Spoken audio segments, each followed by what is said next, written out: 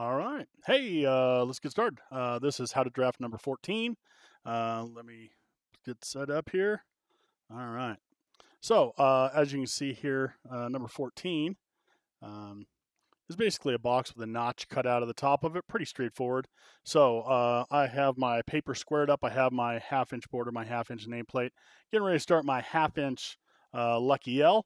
And so, what I'll do is I'll measure over yet a half-inch from my border and a half-inch up from my nameplate. And a quick reminder, the Lucky L is the bottom and the left-hand side of your object that you're drawing, okay? I still have kids all the way up through 8th grade that ask that question, what's that Lucky L for? And that's one of the very first things we teach. So you got to keep that in mind. You got to start somewhere. So we're always starting in the lower left corner with our Lucky L. It's hard to see on the computer there, but on the monitor, but it is just a big capital letter L. So the first thing I'm doing is I'm going to start in this lower corner of that box here. I'm going to measure straight across 4 inches. So I'm going to go across this way 4 inches. And just a quick reminder, instead of drawing it at 30 degrees like it is on the monitor there, I'm going to flatten it out, so which means I just rotate it and set it flat on the paper. So I'm coming across 4 inches. We're going to go up 2.5. 1, 2.5. And so I'm going to start out with just the front, which is just a box, okay? And you can see the box is the same. Now I got to cut that little notch out of here. So let's see, it says I come over 1 inch from each side. So from the right side, I'm going to come over 1 inch. And from the left side, I'm going to come over 1 inch and put a couple marks. And then I'm going to draw those come down 1 1/4. Notice I haven't measured those yet. I'm just going to draw 2 lines and make sure they're at least 1 1/4 long. Measure them out. Draw a line across there with my T-square. And there's the basic shape. So now we got to do a little bit of erasing. We're going to get rid of any of the lines that we don't need or didn't use. Okay. And I'm going to erase the parts of the Lucky L that I never used. Okay. And I didn't use this part of the Lucky L. And I know you guys are going to get tired of erasing stuff, but that is just part of doing drafting. It's kind of like when you're doing woodworking, sanding. Nobody likes to sand stuff, but it's part of the deal.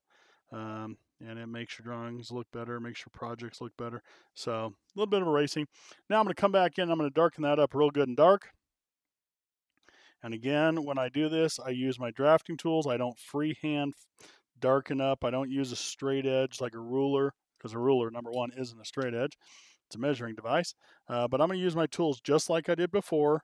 And I'm going to come in and darken everything up nice and dark.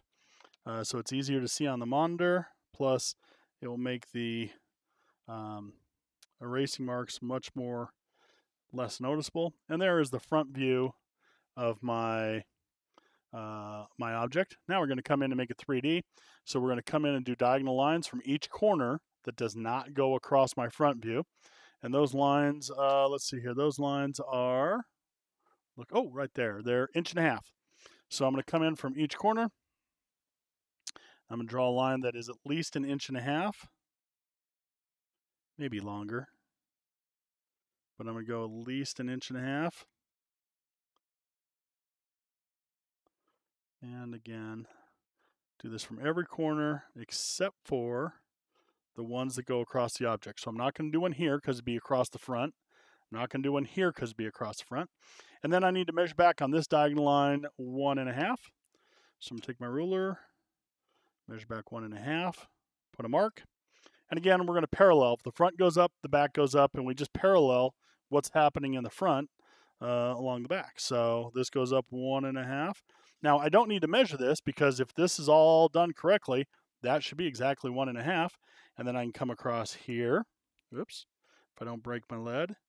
Come across there. Come across here.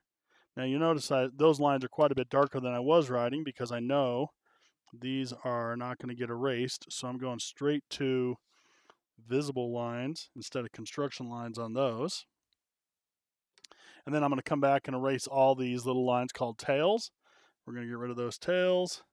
And then you guessed it, as soon as those lines are gone, we're going to come back and darken up the lines I just made the ones that I didn't draw nice and dark. So most of the diagonal lines, I think, need to be darkened up. Because remember, I didn't measure those. I just drew a bunch of lines and then went back and erased them. So we're going to come back in. We're going to go to each corner, darken those up. And again, this is where I have to be careful. I always end up sticking my head into the way of the camera because the camera sits over my head. Okay, and voila, there's number 14. Hey, we got to put some measurements on it, right? We're only about halfway done. It's always that last little step. On the drawing that you see, they put 4 inches up here, and that's fine. I could put it up there, or I could squeeze it in down here. Should we put it up high? Let's go up really nice and high. So we're going to go here. I'm going to skip a 1/4 inch. I'm going to draw a line that goes up nice and high. I'm going to do the same thing here. I'm going to skip about a 1/4 inch. Draw a line nice and high. And then I'm going to come up here and do my dimension line. Leave a space in the middle of it. I'm going to put the dimension in there. Add the units. Don't forget those black, nice little arrowheads on each end that touch right on the tip of the extension line. This extension line is a little excessive, so I'm going to erase it just a little bit. As long as I leave a space here, we would. Now, I can use those lines twice because I'm going to come in and do the same thing here. I'm going to skip a 1/4 and go up a 1/4. I'm going to skip a 1/4 and go up a 1/4. And then I'm going to label each one of those with a dimension. And that's going to be 1 inch. And then don't forget black arrowheads on each end. The number of black arrowheads left off on drafts by middle school kids at Evergreen Middle School would shock you. I don't know why. But put them on while you're working. Don't wait. Don't think, oh, I'll come back and do those afterwards. You always forget them. I don't like the way that extension line looks. It isn't quite high enough. So I'm going to come back. I'm going to raise it up a little. And then I'm going to erase just a little bit down below. There we go. Those will work. All right. So a couple other measurements. I need to tell you how tall the whole thing is, right? So they went over here. And again, I'm going to skip a 1/4 inch. Put a line. I'm going to skip a 1/4 inch. And when I say skip a 1/4 inch, I'm just estimating that. I'm trying to get my dimensions far enough away from the object that you don't confuse the dimensions and dimension lines and extension lines for part of the drawing. That's always my goal, is keep them out far enough that I can see them. Otherwise, you guys tend to put this number about 1/10 of an inch away, so small that I can't even see it. It's just, I mean, you put it right on top of there, and that's no good. Let's see, what else do I need? Oh, I need to tell you how deep this is. I could come out here and put it on, or I could put it in here. Let's stick it, let's just kind of do it like they did. So we're going to come out here. We're going to go 1/4 inch away, put an extension line. We're going to come down to the bottom of that valley. We're going to put an extension line. And that allows us to come in here and here and tell you that that's 1 1/4. 2 little marks mean inches. Give it a little arrowhead.